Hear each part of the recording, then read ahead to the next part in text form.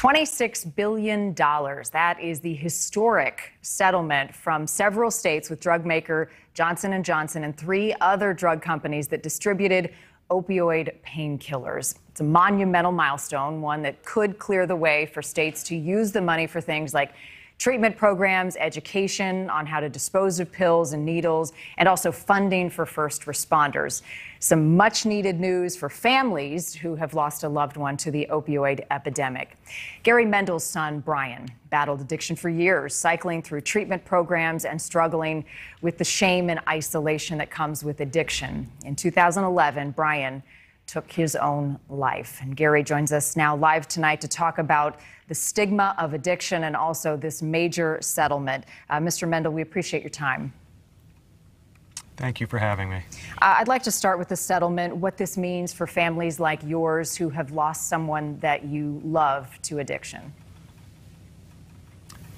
Well, it's what's so important about it is we just want people, if you've lost someone like I have, you just want other families to be spared of that tragedy. And $26 billion, is roughly $500 million per state, depending on the size of the state, higher or lower. And if it's used well, it's just going to help so many people, which makes people like myself feel good. And what's really relevant about this is in the tobacco settlement 30 years ago, most of the money, not all of it, but most was used for purposes unrelated to those who had issues related to tobacco. It was used just for state budgets for general purposes. But most of this money is legislated. 90% of, not legislated, in the agreement, 90% is to be used to abate the opioid crisis, which is really, such a groundbreaking, part of the deal.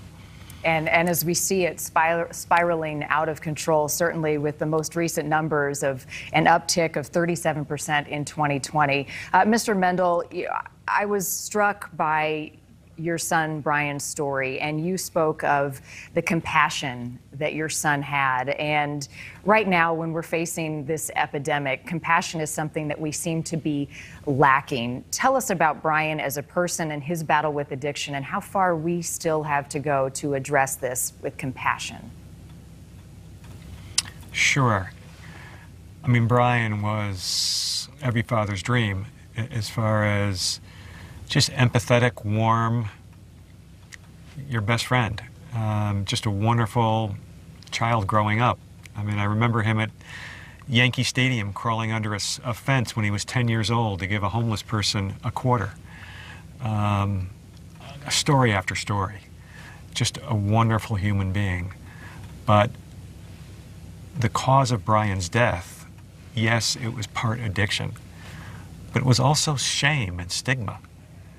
The thing about stigma is that those who are addicted know that if anybody else finds out, they're going to be shunned.